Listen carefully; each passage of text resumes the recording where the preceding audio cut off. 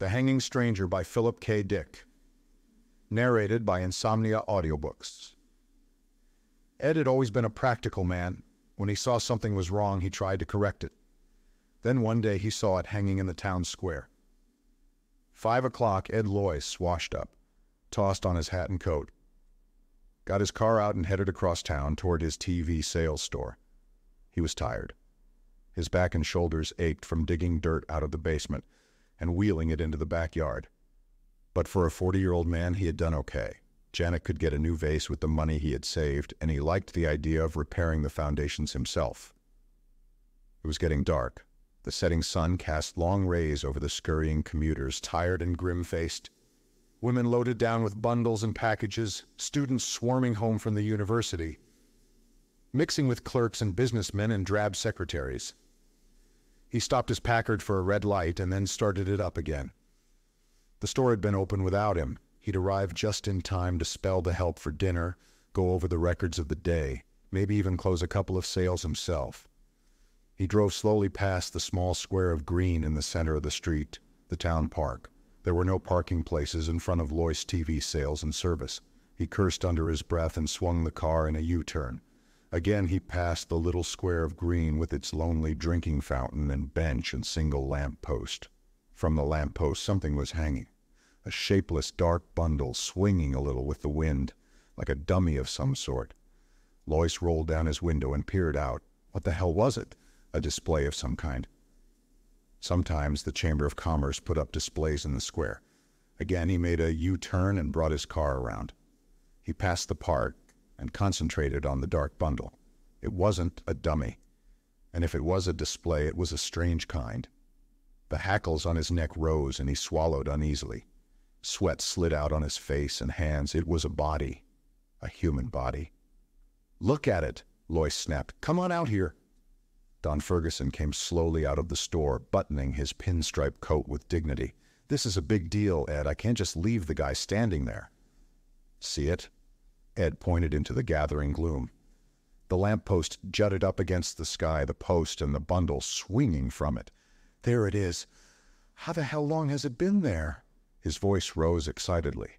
"What's wrong with everybody? They just walk on past." Don Ferguson lit a cigarette slowly.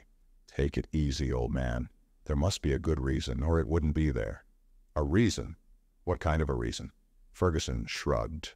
"Like the time the Traffic Safety Council put that wrecked Buick there. Some sort of civic thing. How would I know?" Jack Potter from the shoe shop joined them. "What's up, boys?" "There's a body hanging from the lamppost," Loyce said. "I'm going to call the cops." "They must know about it," Potter said, "or otherwise it wouldn't be there." "I got to get back in." Ferguson headed back into the store. "Business before pleasure?" Loyce began to get hysterical. "You see it? You see it hanging there, a man's body, a dead man?" "Sure, Ed. I saw it this afternoon when I went out for coffee." "You mean it's been there all afternoon?" "Sure, what's the matter?" Potter glanced at his watch. "Have to run. See you later, Ed." Potter hurried off, joining the flow of people moving along the sidewalk, men and women passing by the park. A few glanced up curiously at the dark bundle and then went on. Nobody stopped. Nobody paid any attention. "I'm going nuts," Loyce whispered. He made his way to the curb and crossed out into traffic, among the cars. Horns honked angrily at him.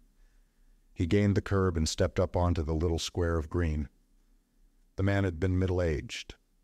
His clothing was ripped and torn, a gray suit splashed and caked with dried mud. A stranger. Loyce had never seen him before, not a local man. His face was partly turned away, and in the evening wind he spun a little, turning gently, silently. His skin was gouged and cut, red gashes, deep scratches of congealed blood. A pair of steel-rimmed glasses hung from one ear, dangling foolishly. His eyes bulged. His mouth was open, tongue thick and ugly blue. "For heaven's sake," Loyce muttered, sickened. He pushed down his nausea and made his way back to the sidewalk. He was shaking all over, with revulsion and fear. Why? Who was the man? Why was he hanging there? What did it mean? And why didn't anybody notice? He bumped into a small man hurrying along the sidewalk. "Watch it," the man grated. "Oh, it's you, Ed." Ed nodded dazedly. "Hello, Jenkins. What's the matter?" The stationery clerk caught Ed's arm. "You look sick." "The body." "They're in the park." "Sure, Ed." Jenkins led him into the alcove of Loyce TV Sales and Service. "Take it easy." Margaret Henderson from the jewelry store joined them. "Something wrong?" "Ed's not feeling well."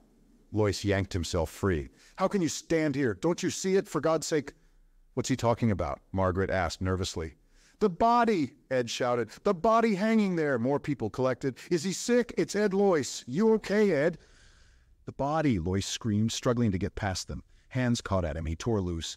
"Let me go. The police. Get the police." "Ed, better get a doctor." "He must be sick. Or drunk." Loyce fought his way through the people. He stumbled and half fell. Through a blur he saw rows of faces, curious, concerned, anxious, men and women halting to see what the disturbance was. He fought past them toward his store. He could see Ferguson inside talking to a man, showing him an Emerson TV set. Pete Foley in the back at the service counter setting up a new Philco. Loyce shouted at them frantically. His voice was lost in the roar of traffic and the murmur around him. "Do something!" he screamed. "Don't stand there! Do something! Something's wrong! Something's happened! Things are going on!" The crowd melted respectfully for the two heavy-set cops moving efficiently toward Loyce. "Name?" the cop with the notebook murmured. "Loyce." He mopped his forehead wearily. "Edward C. Loyce, listen to me, back there." "Address," the cop demanded. The police car moved swiftly through traffic, shooting among the cars and buses. Loyce sagged against the seat, exhausted and confused. He took a deep, shuddering breath. 1368 Hurst Road. That's here in Pikeville. "That's right." Loyce pulled himself up with a violent effort. "Listen to me. Back there, in the square, hanging from the lamppost." "Where were you today?" the cop behind the wheel demanded. "Where?" Loyce echoed.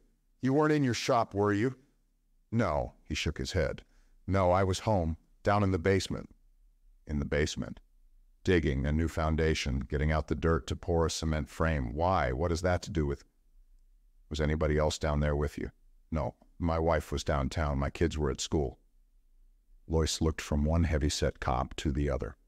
Hope flicked across his face. Wild hope. "You mean because I was down there I missed the explanation? I didn't get in on it, like everybody else?" After a pause, the cop with the notebook said, "That's right, you missed the explanation." "Then it's official? The body, it's supposed to be hanging there? It's supposed to be hanging there for everybody to see?" Ed Loyce grinned weakly. "Good Lord, I guess I sort of went off the deep end. I thought maybe something had happened, something like the Ku Klux Klan, some kind of violence, communists or fascists taking over." He wiped his face with his breast pocket handkerchief, his hands shaking. "I'm glad to know it's on the level." "It's on the level?" The police car was getting near the Hall of Justice. The sun had set, the streets were gloomy and dark, the lights had not yet come on. "I feel better," Loyce said. "I was pretty excited there for a minute. I guess I got all stirred up. Now that I understand, there's no need to take me in, is there?" The two cops said nothing. "I should be back at my store. The boys haven't had dinner. I'm all right now." "No more trouble. Is there any need of—" "This won't take long," the cop behind the wheel interrupted. "A short process. Only a few minutes." "I hope it's short," Loyce muttered. The car slowed down for a stoplight. "I guess I sort of disturbed the peace. Funny getting excited like that." Loyce yanked the door open. He sprawled out into the street and rolled to his feet. Cars were moving all around him, gaining speed as the light changed. Loyce leaped onto the curb and raced among the people, burrowing into the swarming crowds. Behind him he heard sounds, shouts, people running. They weren't cops. He had realized that right away. He knew every cop in Pikeville. A man couldn't own a store, operate a business in a small town for 25 years, without getting to know all the cops. They weren't cops, and there hadn't been any explanation. Potter, Ferguson, Jenkins. None of them knew why it was there. They didn't know, and they didn't care. That was the strange part. Loyce ducked into a hardware store. He raced toward the back, past the startled clerks and customers, into the shipping room and through the back door. He tripped over a garbage can and ran up a flight of concrete steps. He climbed over a fence and jumped down on the other side, gasping and panting. There was no sound behind him. He had got away. He was at the entrance of an alley, dark and strewn with boards and ruined boxes and tires. He could see the street at the far end. A streetlight wavered and came on. Men and women, stores, neon signs, cars. And to his right, the police station. He was close, terribly close. Past the loading platform of a grocery store rose the white concrete side of the Hall of Justice, barred windows, the police antenna, a great concrete wall rising up in the darkness. A bad place for him to be near. He was too close. He had to keep moving, get farther away from them. Them? Loyce moved cautiously down the alley. Beyond the police station was the city hall, the old-fashioned yellow structure of wood and gilded brass and broad cement steps. He could see the endless rows of offices, dark windows, the cedars and beds of flowers on each side of the entrance. And something else. Above the city hall was a patch of darkness, a cone of gloom denser than the surrounding night, a prism of black that spread out and was lost into the sky. He listened. Good God, he could hear something that made him struggle frantically to close his ears, his mind to shut out the sound. A buzzing. A distant muted hum like a great swarm of bees. Loyce gazed up, rigid with horror. The splotch of darkness hanging over the city hall. Darkness so thick it seemed almost solid. In the vortex something moved. Flickering shapes, things descending from the sky, pausing momentarily above the city hall, fluttering over it in a dense swarm, and then dropping silently onto the roof. Shapes. Fluttering shapes from the sky, from the crack of darkness that hung above him. He was seeing them. For a long time, Loyce watched, crouched behind a sagging fence in a pool of scummy water. They were landing, coming down in groups, landing on the roof of the city hall and disappearing inside. They had wings like giant insects of some kind. They flew and fluttered and came to rest, and then crawled crab fashion, sideways across the roof and into the building. He was sickened and fascinated. Cold night wind blew around him and he shuddered. He was tired, dazed with shock. On the front steps of the city hall were men standing here and there, groups of men coming out of the building and halting for a moment before going on. Were there more of them? It didn't seem possible. What he saw descending from the black chasm weren't men. They were alien from some other world, some other dimension, sliding through this slit, this break in the shell of the universe. Entering through this gap, winged insects from another realm of being. On the steps of the city hall, a group of men broke up. A few moved toward a waiting car. One of the remaining shapes started to re-enter the city hall. It changed its mind and turned to follow the others. Loyce closed his eyes in horror. His senses reeled. He hung on tight, clutching at the sagging fence. The shape, the man's shape, had abruptly fluttered up and flapped after the others. It flew to the sidewalk and came to rest among them. Pseudo-men, imitation men, insects with ability to disguise themselves as men, like other insects familiar to Earth, protective coloration, mimicry. Loyce pulled himself away. He got slowly to his feet. It was night. The alley was totally dark. But maybe they could see in the dark. Maybe darkness made no difference to them. He left the alley cautiously and moved out onto the street. Men and women flowed past, but not so many now. At the bus stop stood waiting groups. A huge bus lumbered along the street, its lights flashing in the evening gloom. Loyce moved forward. He pushed his way among those waiting, and when the bus halted, he boarded it and took a seat in the rear by the door. A moment later, the bus moved into life and rumbled down the street. Loyce relaxed a little. He studied the people around him. Dulled, tired faces, people going home from work. Quite ordinary faces. None of them paid any attention to him. All sat quietly, sunk down in their seats, jiggling with the motion of the bus. The man sitting next to him unfolded a newspaper. He began to read the sports section, his lips moving. An ordinary man, blue suit, tie, a businessman or a salesman.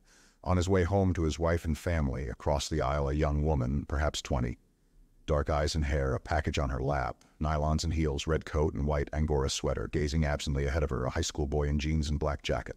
A great triple-chinned woman with an immense shopping bag loaded with packages and parcels, her thick face dim with weariness. Ordinary people, the kind that rode the bus every evening, going home to their families, to dinner, going home with their minds dead, controlled, filmed over with the mask of an alien being that had appeared and taken possession of them, their town, their lives. Himself too, except that he happened to be deep in his cellar instead of in the store, somehow.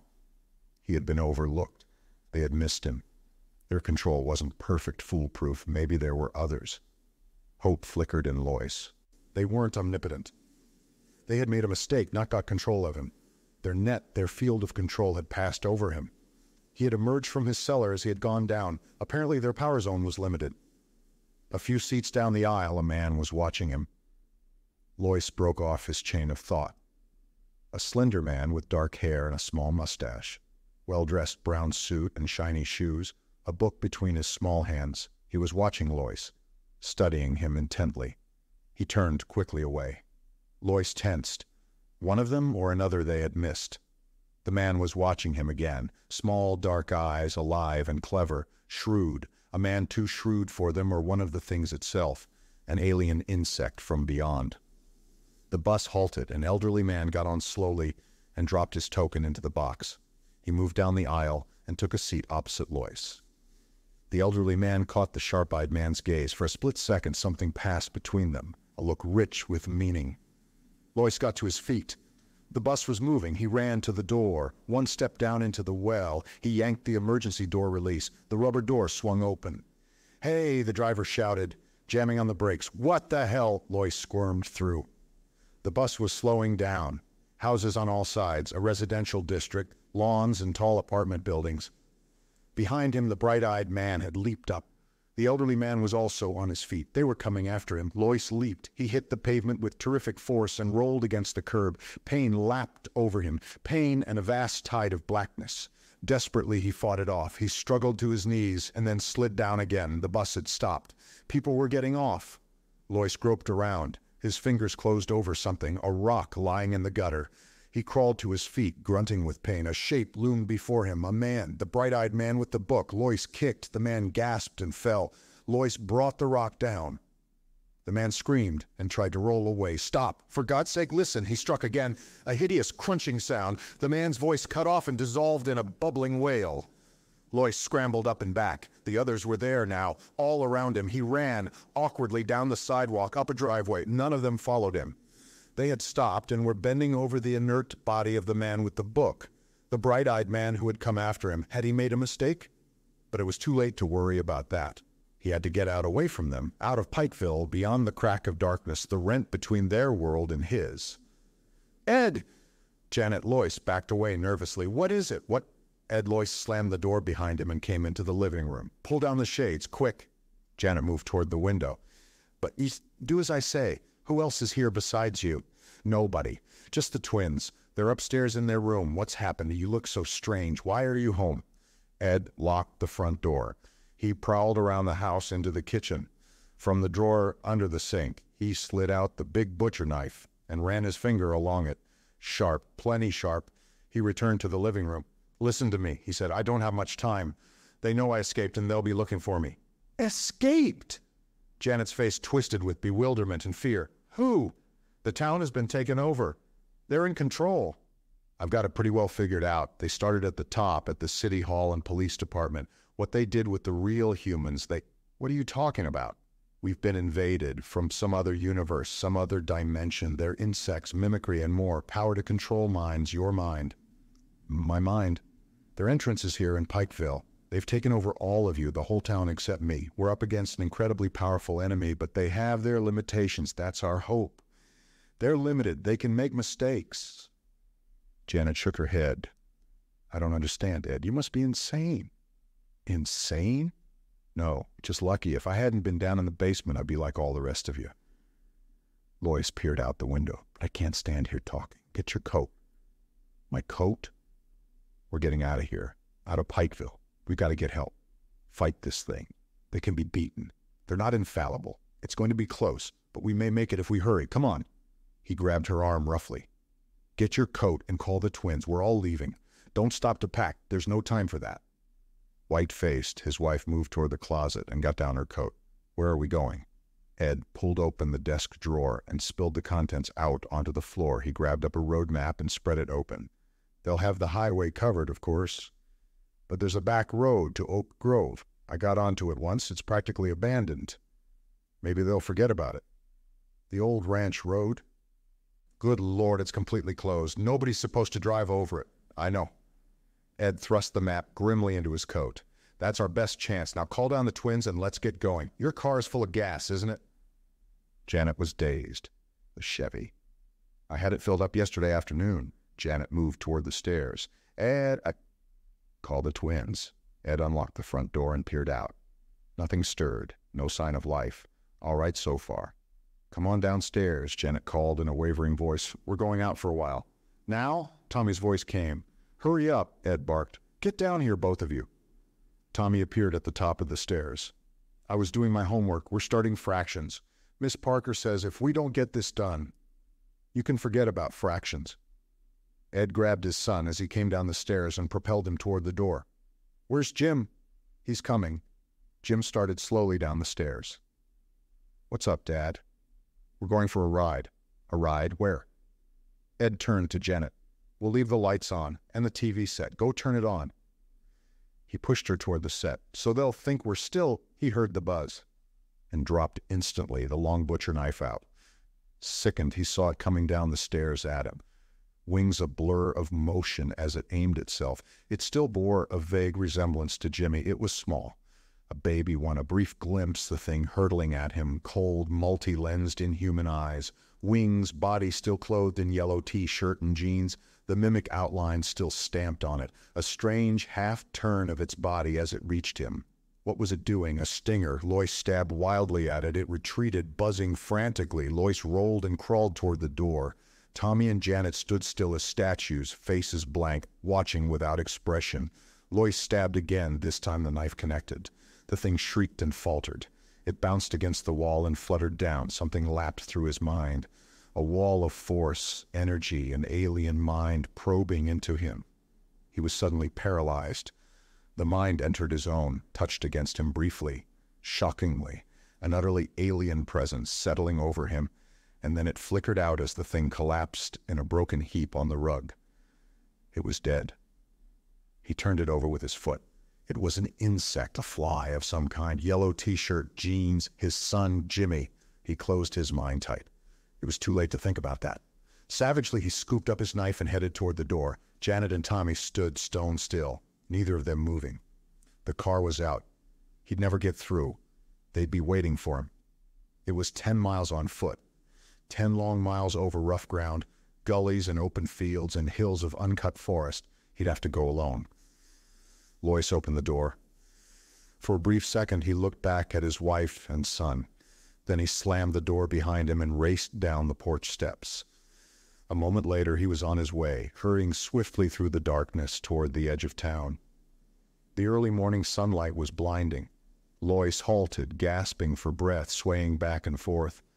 Sweat ran down in his eyes. His clothing was torn, shredded by the brush and thorns through which he had crawled. 10 miles on his hands and knees, crawling, creeping through the night.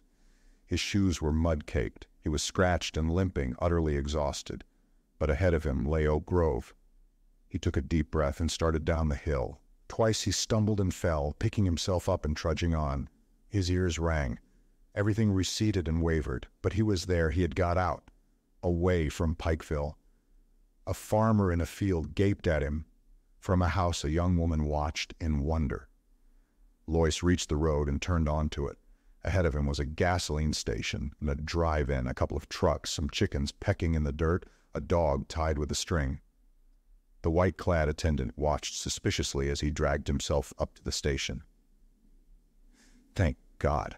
He caught hold of the wall. I didn't think I was going to make it. They followed me most of the way. I could hear them buzzing and flitting around behind me. What happened? The attendant demanded. You in a wreck? Hold up? Loyce shook his head wearily. They have the whole town, the city hall and the police station. They hung a man from the lamppost. That was the first thing I saw. They've got all the roads blocked. I saw them hovering over the cars coming in. About 4 this morning, I got beyond them. I knew it right away. I could feel them leave, and then the sun came up. The attendant licked his lip nervously. You're out of your head. I better get a doctor. Get me into Oak Grove. Loyce gasped. He sank down on the gravel. We've got to get started cleaning them out. Got to get started right away. They kept a tape recorder going all the time he talked. When he had finished, the commissioner snapped off the recorder and got to his feet. He stood for a moment, deep in thought. Finally, he got out his cigarettes and lit up slowly, a frown on his beefy face. "You don't believe me," Loyce said. The commissioner offered him a cigarette. Loyce pushed it impatiently away. "Suit yourself." The commissioner moved over to the window and stood for a time looking out at the town of Oak Grove. "I believe you," he said abruptly. Loyce sagged. "Thank God. So you got away." The commissioner shook his head. "You were down in your cellar instead of at work. A freak chance. 1 in a million." Loyce sipped some of the black coffee they had brought him. "I have a theory," he murmured. "What is it?" "About them. Who they are. They take over one area at a time, starting at the top, the highest level of authority, working down from there in a widening circle. When they're firmly in control, they go on to the next town. They spread, slowly, very gradually. I think it's been going on for a long time. A long time. Thousands of years. I don't think it's new." "Why do you say that?" "When I was a kid, the picture they showed us in Bible League, a religious picture in old print, the enemy gods defeated by Jehovah, Moloch, Beelzebub, Moab, Baal, and Ashtaroth. So? They were all represented by figures." Loyce looked up at the commissioner. "Beelzebub was represented as a giant fly." The commissioner grunted. "An old struggle. They've been defeated. The Bible is an account of their defeats. They make gains, but finally they're defeated." "Why defeated?" "They can't get everyone. They didn't get me, and they never got the Hebrews. The Hebrews carried the message to the whole world, the realization of the danger the 2 men on the bus. I think they understood, had escaped like I did." He clenched his fists.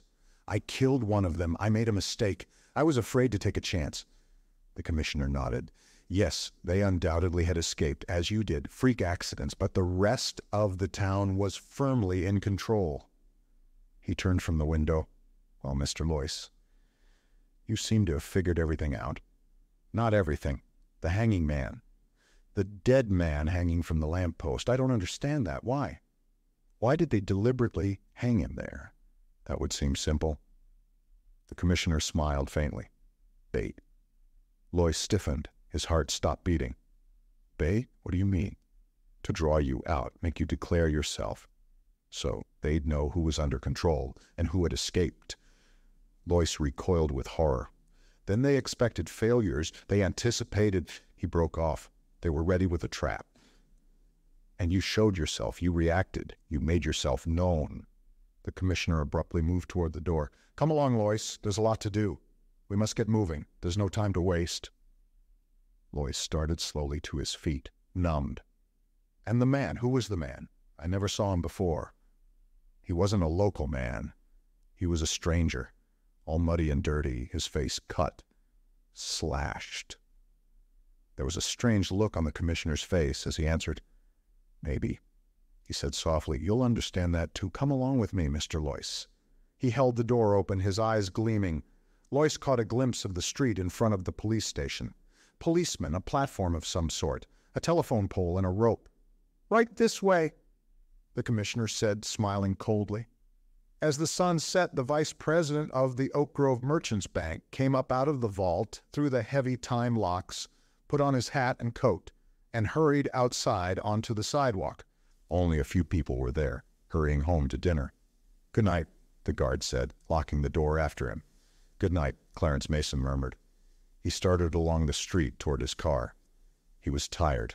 He had been working all day down in the vault, examining the layout of the safety deposit boxes to see if there was room for another tier. He was glad to be finished. At the corner he halted. The street lights had not yet come on. The street was dim. Everything was vague. He looked around and froze. From the telephone pole in front of the police station, something large and shapeless hung. It moved a little with the wind. What the hell was it? Mason approached it warily. He wanted to get home. He was tired and hungry. He thought of his wife, his kids, a hot meal on the dinner table. But there was something about the dark bundle, something ominous and ugly. The light was bad. He couldn't tell what it was. Yet it drew him on, made him move closer for a better look. The shapeless thing made him uneasy. He was frightened by it, frightened and fascinated. And the strange part was that nobody else seemed to notice it.